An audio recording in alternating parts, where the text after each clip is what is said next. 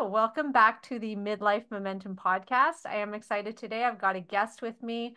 Her name is Kristine Darley Kline. She's a writer and producer for film and television. She's also a senior copywriter and a journalist who's experiencing a very creative phase in her life. It started by going through a divorce during the lockdown and weaning off an anti-anxiety medication she'd been taking for 25 years. These big changes led to being open to the world, and that meant discovering abilities she didn't even know she had. Not only did she film her first movie last year, she's created her own film production company, written a book for a musical with another one on the way, and an animated TV series pilot and an animated feature. And recently, she's been a guest on podcasts, performed stand-up comedy on open mic night, and she is set to perform a voiceover in her animated TV series. So I really love this bio. It's very exciting. Thanks, Kristine, and welcome to the podcast. Thank you. Thanks for having me. Yeah, I'm excited to have you here because you have a particular journey as a woman in midlife. You've been through this journey. You've been through some things that many women in my audience can probably relate to. And so, can we start with those things that you actually mentioned in your bio, which are that you went through a divorce and you had anti-anxiety or you were on anti-anxiety medication for a long time because of anxiety, and somehow you came off of it. So, can you tell us a little bit about what you have been through to, that you are now on the other side of? Sure. Gosh, where should I start? I think everybody had a hard time, had a hard time during the lockdown. My situation was maybe a little bit unique in that about 8 months before the lockdown, my ex-husband unexpectedly left. And then I found myself, going through a divorce during a difficult time and also had the opportunity to decide if I wanted to get off the medication for anxiety that I had been taking for quite a long time. And, it was a hard decision because, it was a lonely time. It was a difficult time, but I ultimately decided, it was the best thing to do. So it took about a year, a little over a year, under the care of my therapist and a psychiatrist to wean off. It was a benzodiazepine that I was taking. So Okay. it was something I had been dreading. I had a feeling I was going to have to do it eventually, and I had been dreading it for quite a while. Um, but I decided to go ahead and do it, and it took a while, but I weaned off of it, and that's the reason why I think I'm having all this creativity going on. Okay. So not only did you go off this medication, which you said you felt like you had to go off of it. Was there a reason you felt like does it have a life expectancy or a certain amount of years that after which you need to change or do something else? Well, the reason why is that benzodiazepines aren't typically the best medication to take for anxiety.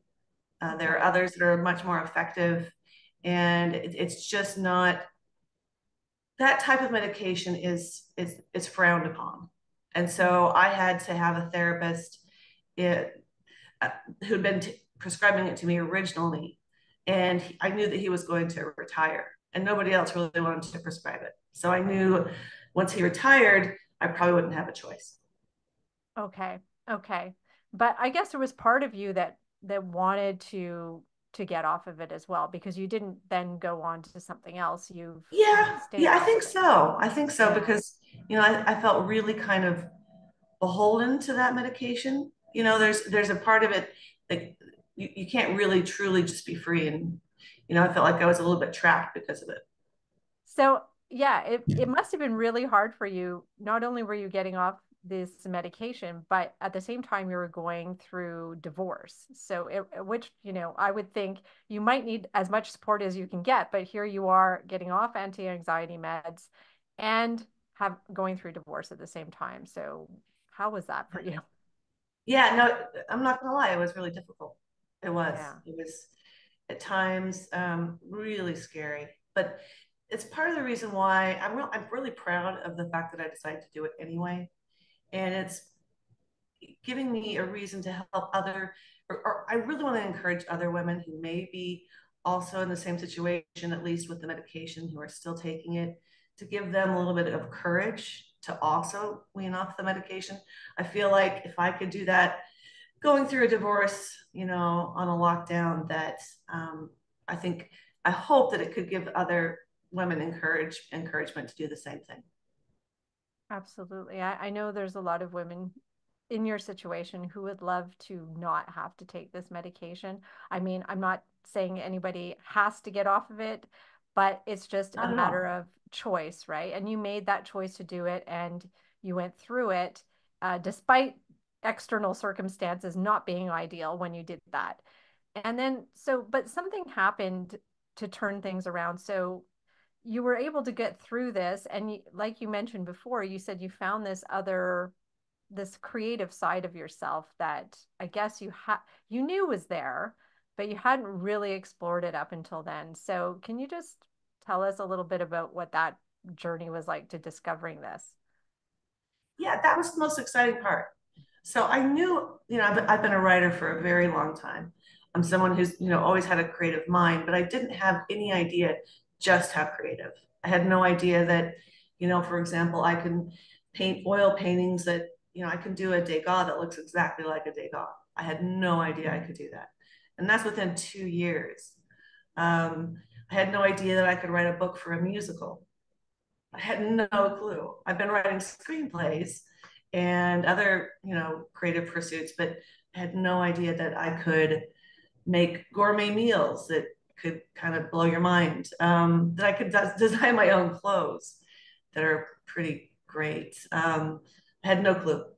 Going through, I mean, you got off these anti-anxiety meds and you were going through divorce at the same time. Were both of these things responsible for this creative surge, or was it one or the other, or what do you think?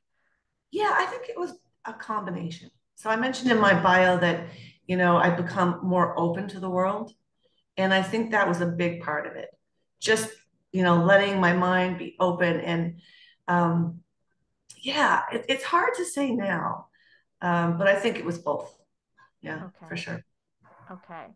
So both of those things happen, which is good to know because I think sometimes when we go through difficult things, I've been through divorce myself, you sometimes think that that's it. Like, what am I going to do now? Kind of thing. It feels like the end of something, but really you're saying it's the beginning of something. For you, it For had sure. this effect on you. And it was part of it. I mean, yeah, the medication was the other part, but I think both of these things are significant events that can change our lives. And it sounds like that's what they did for you. So what are some of the things then now that you're doing differently than you were before? Well, I should mention that part of my this journey for me, the one of the biggest things was the spiritual aspect of it. So the divorce was so difficult that, I had to go into a state of surrender. And when I did that, I, I went into it. I had just an amazing spiritual journey. Um, I see life so much more different now. So that was a big component for me. I see, like, that we're all interconnected. That, yeah, I see the world a lot more differently. So what was that spiritual journey like? What did it consist of for you? Because I know many of us have had something like that or want something like that, but what was it for you? Well, gosh, I don't know how much we want to get into this, but I was just having a really hard time after my ex-husband left me. And one day I was just, kind of inconsolable. And I was crying and I couldn't really work. And I went and took a nap. And I had this really strong thought, which was that, this is not the end of the world. You're making this more difficult than it really is. And I don't know if you know who Eckhart Tolle is. Oh, yes. Um, but I thought, you know what? Why don't I go and just listen to Eckhart on my phone and do kind of a meditation? And I did that for about a half an hour to an hour. And after I was done, I felt fine. I was still sad, but I knew everything was okay. And that's when I realized that it was my thoughts that were creating a large part of the problem. And I was able to work. I was able to work for a couple of hours, and I just did that every single day. And I ended up going through his entire Power of Now, which ends with the chapter of, you know, your relationship with God. I know people have a hard time with the word God, so you can, it's just a word, but my understanding of God is different than the typical understanding. But that was the journey, and it just opened up my world for sure. Wow. Okay. I love that. And I love Eckhart Tolle. So I I completely understand going through that. And I've been through that before. For me, it was Wayne Dyer at the time when I was going through stuff. And so yeah, I find that fascinating. And I think it's good for us to all hear that because I think women are looking for a spiritual journey as well. And it can be very different from person to person, and it doesn't have to involve God necessarily, but some sort of deeper connection to something beyond what's here. And I Yeah, just, yeah, I love that you were able to do that, and that it wasn't complicated. It was simple, but you just had these insights as you were going along. yeah, exactly, exactly. Yeah, yeah. So, so in terms of like you being, you're also in midlife, and I'm in midlife, and my audience is obviously in midlife because that is the name of the podcast. When women are going through this time, a lot of times they are feeling stuck. Either they're stuck in a relationship or they're stuck in a particular job or situation, or they're just feeling life isn't very exciting. That this is just the way it's going to be, from now on. But your story is very different and very inspiring. So what do you think women in midlife should be aware of? Those of us who are feeling stuck and want to move forward. Yeah, I remember before my ex-husband left me that I was just feeling like I was kind of floating in life and just kind of, not lost exactly, but not having any sort of personal ambitions, or the ones that I had were, a little bit stymied. And, I thought that I was really unattractive, that I was becoming more and more unattractive all the time, that, oh gosh, kind of that my life was over in a way, and I think a lot of women, as we become middle aged, especially when we're kind of giving our lives to our husbands and our families and our children and all of that, that we begin to think things that just aren't true.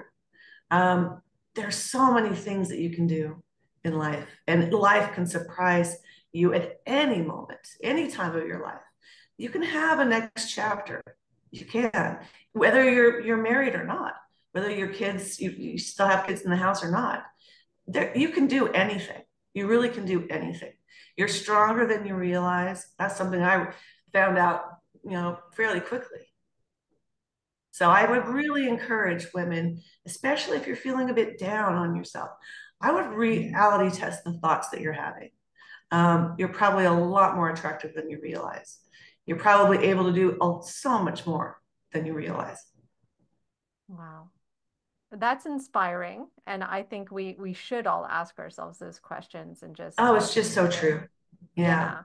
Because it is mostly our thoughts that are holding us back when we're in these situations. We just Yes. believe we're stuck, but we're not actually stuck, right? No. So it's questioning all of that. And Yeah. I love that you did that because so so tell me, where were you before all of this happened, and what are you doing now? So in terms of like, where were you creatively before and where are you creatively now? Because that seems to be the biggest change for you. Sure, sure.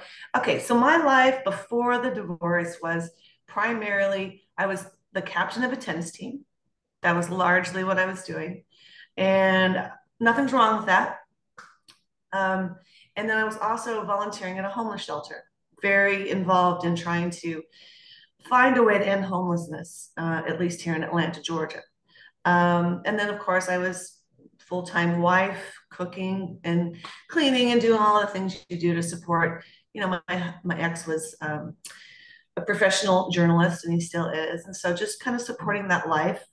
And in many ways, it was good, but it wasn't really challenging me on a creative professional level. I was still writing, to be clear. I'm a copywriter. And so I was doing that part time. So, I found a way to have a full life, but it wasn't really satisfying. I thought it was, but not necessarily.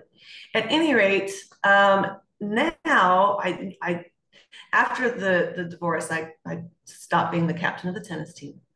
It took three ladies, by the way, to come in and try and keep that tennis team afloat, and they couldn't do it. So, and I had been captain for 10 years by myself. Wow. But I am still volunteering at the homeless shelter.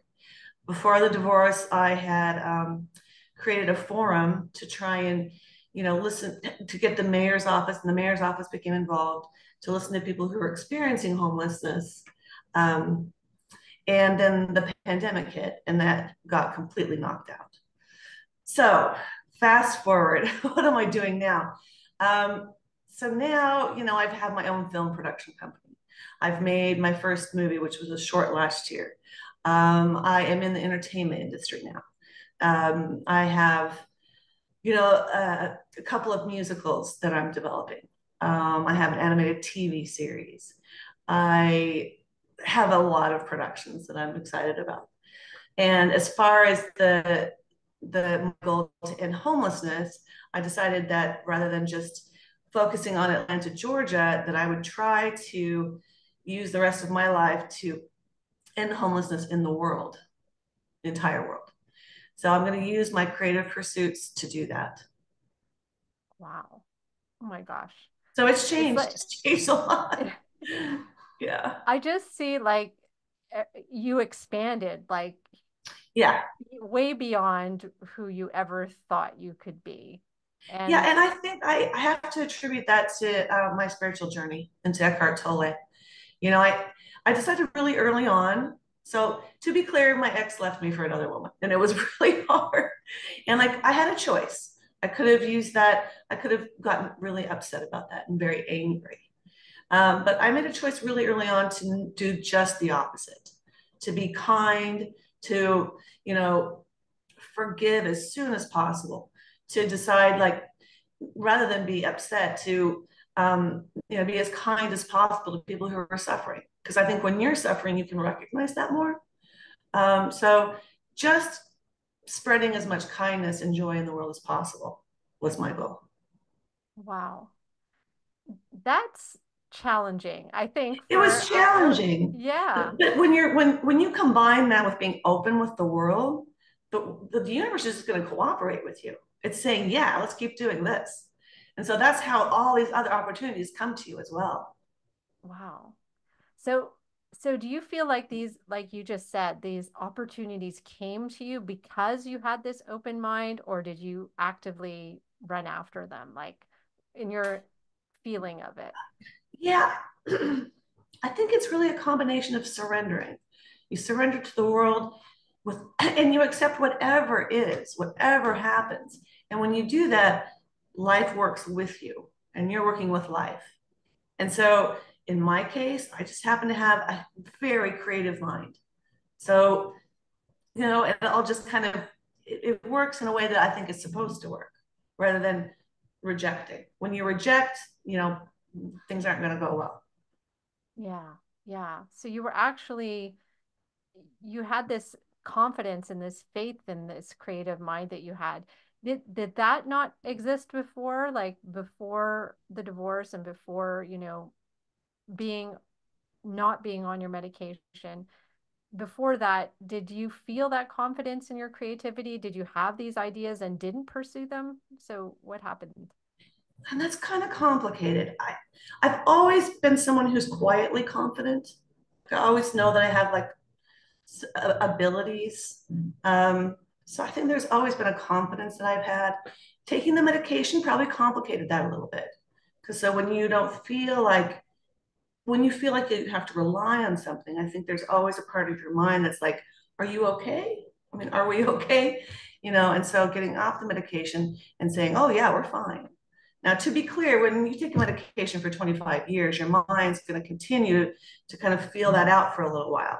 So it's only been a couple of years for me, and my mind still is like, are we okay? So I'll have moments here and there where, I'm like a little bit nervous about it, but for the most part, I'm much better. Okay, that's amazing. And as That's far as like amazing. the creative part of my mind, honestly, I had no idea, Debbie, that I could do what I'm doing right now. I thought I could be a screenwriter if I tried really, really hard, but I never thought I would be a producer and as connected into the industry that I am right now. And especially doing the musicals, I had no idea my mind could do that.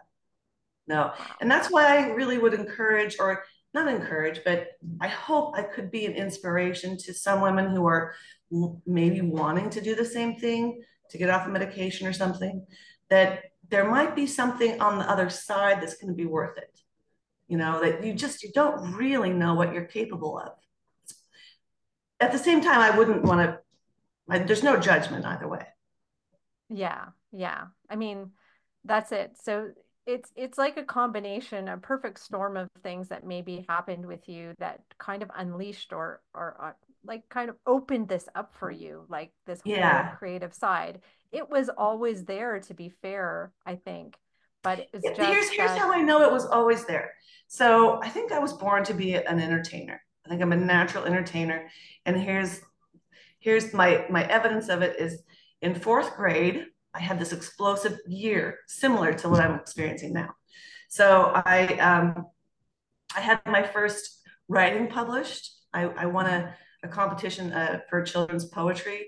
So my poem was published in a national children's book. Um, I won a talent show doing a dance to Funky Town. Now that'll age me immediately. Um, and also, like I used to have my teacher. I would convince her to let me do like practice dance routines during recess, and then have all the kids come back and watch me. So it's always been there. It's just for various reasons, and this is.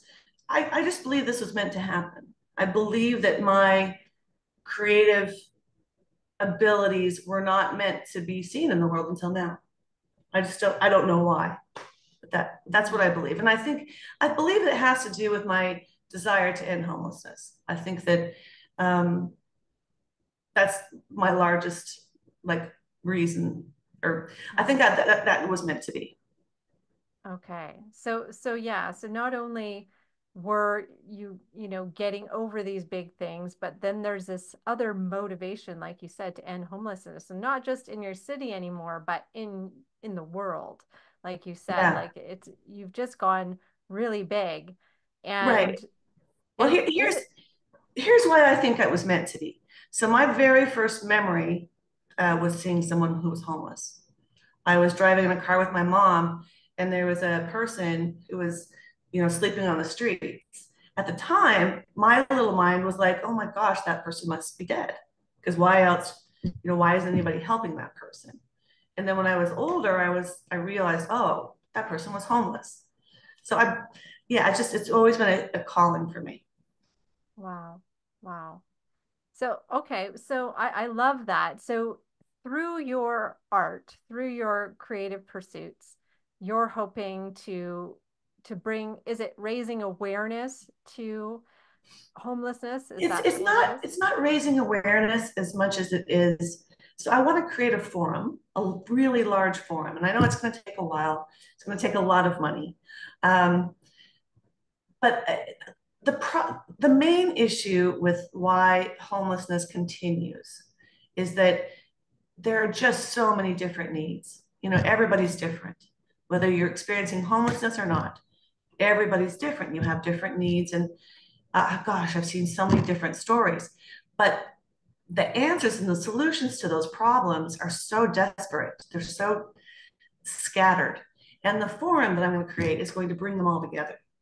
And that's how we're gonna end homelessness. It's just going to take a lot of efforts. That's all. Okay. So through this forum, you would bring people together to to do this. Yeah, exactly. So it's a little bit complicated. I wasn't completely prepared to get into this for this Yeah. interview. I would be happy. I could talk about this for hours. um, but it's intricate. It's a little complicated, which is yeah, yeah. Okay. It's my plan is large. It's bold. I like when I hear you speak and the things that you're doing, I think that's the word that comes to me is bold. Oh, thank you. And I love that because I think a lot of women aren't being bold, like as bold as we could be, and we're holding a lot of ourselves back. And I just love that you've been able to just push forward. And do you think, what are maybe two or three qualities, maybe, and this is a question for me personally too. What are the qualities you have that have enabled you to be this bold? What are they? Oh gosh. I'm somebody who's very resilient Hmm. and determined, very determined.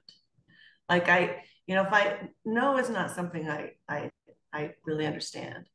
So I got really close to creating that.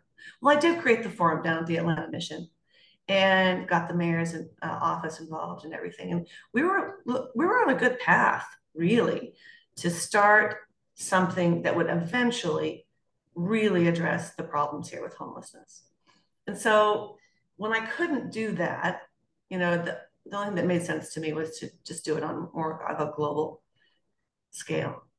So I would say resilience, determination, and creativity. Because at the end of the day, I have a really creative mind that wants to solve problems. Okay. Okay. I love that. So well, you're definitely resilient. I mean, from what you've bounced back from and like really bounced far back from from where you were to where you are Yeah. and doing all these things in a very short amount of time. Like you've done all these creative things in a very short amount of time, which is also encouraging. It doesn't take decades to get to do the things that you're doing. You've actually Not at done them in a all. very short amount of time, which is amazing. I think a lot of Here's us, the thing what is I stop think us, yeah, go yeah, I ahead. think that I think that most women can do that. I really do. I don't think there's a whole lot that separates us. Maybe my mind's a little bit more creative than most, but I think it's exciting. It's really exciting to see what you can do, to see what you really can do. And I think when women understand that in our middle age years and go out there, we've all seen these movies about women who are middle aged, whose husbands that leave them, and they have these like Tuscan Sky, I think is one of them. They're always a little bit hokey, but there's something to them. There's a reason why they keep making these movies. You know, it can be a fantastic journey. And I'm not saying you have to be divorced to do that. I'm just saying do something different. Do something each day that's a little bit different. Challenge yourself in ways that be uncomfortable. Find something that makes Hmm. you a little bit uncomfortable and do that at least once a day. That's what I would recommend. Yeah. Yeah. I love that you mentioned the movie because Under the I don't know how Tuscan many sign. times Under the Tuscan Sun with Diane Yeah. Lane because I have watched that movie so many times. Yeah. Years I have the video of it and so many times because I was going through that probably around the time that I saw that movie and I was going through that whole divorce. And that just inspired me so much too, is that yes, here's a woman in midlife who is starting over again. She left the US, went to Italy and bought this like totally run down house and starts building it from like scratch, Yeah, I think it's not knowing great. the language. I think it's great. I think that is what we can do. You're right. It doesn't have to take a divorce to have to be able to do this. Not at all. I'm even thinking of one of my clients on a much simpler way of doing it.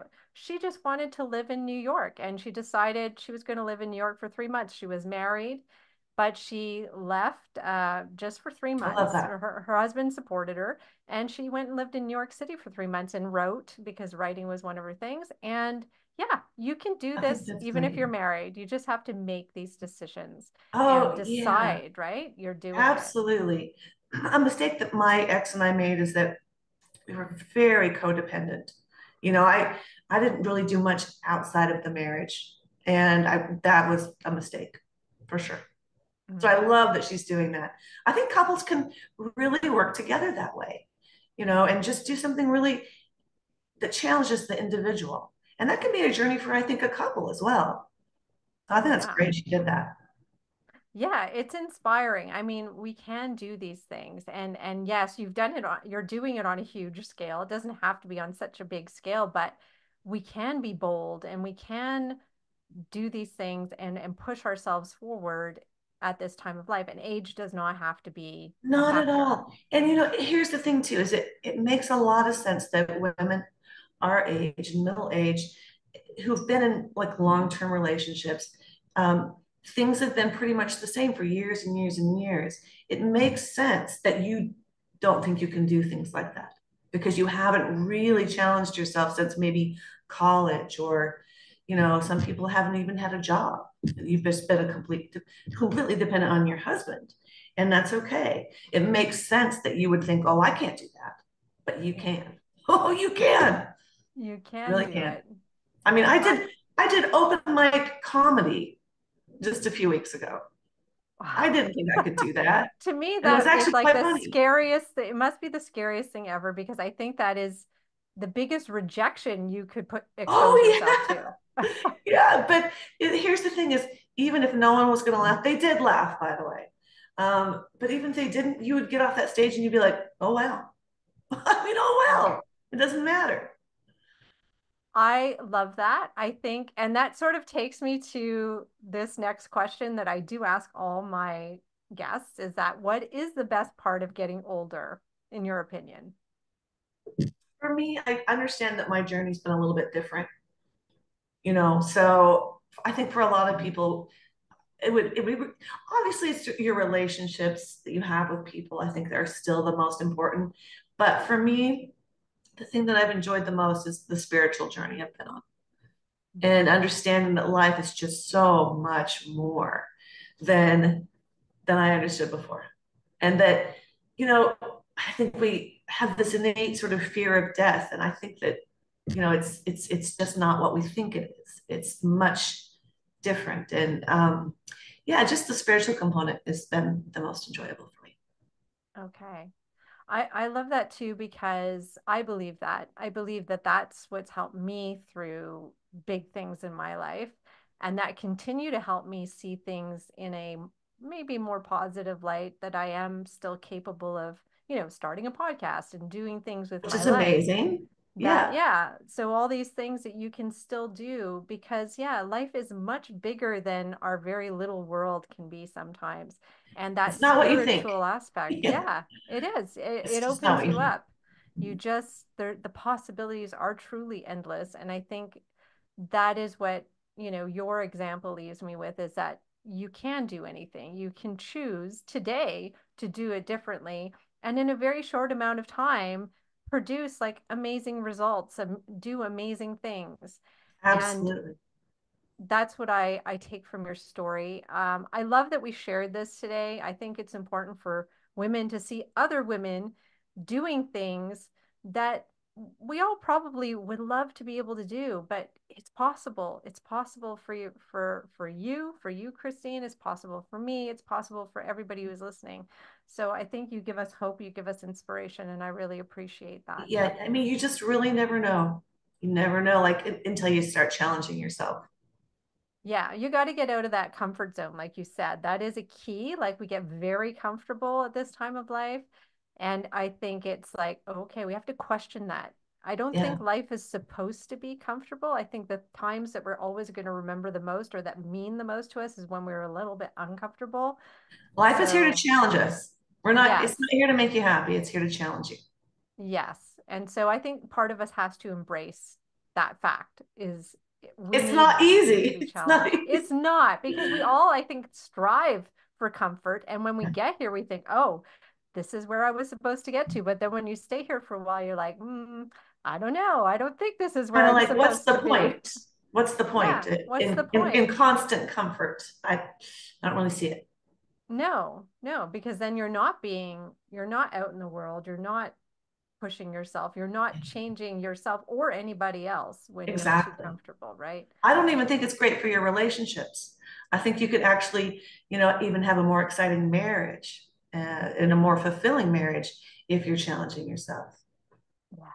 Yeah, I definitely do. I definitely do. I agree with that.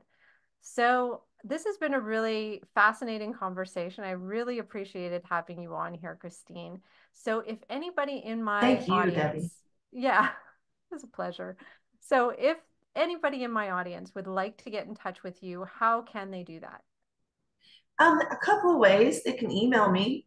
I don't know if you want me to share my email now or just, I can put them in the show notes, but I'm going to put okay. all your info in the show notes. So yeah, your email Or, address will be there. Instagram. Instagram's great. I'm very easy to find. I'm the only Christy, Kristy, up the street, which is a play on Jenny around the block. So I'm the only one you can find me. And just, Christy up the street. message me. Okay. And I'm happy Excellent. to answer any questions. If I can provide any sort of support or insights, I'm more than happy to do it.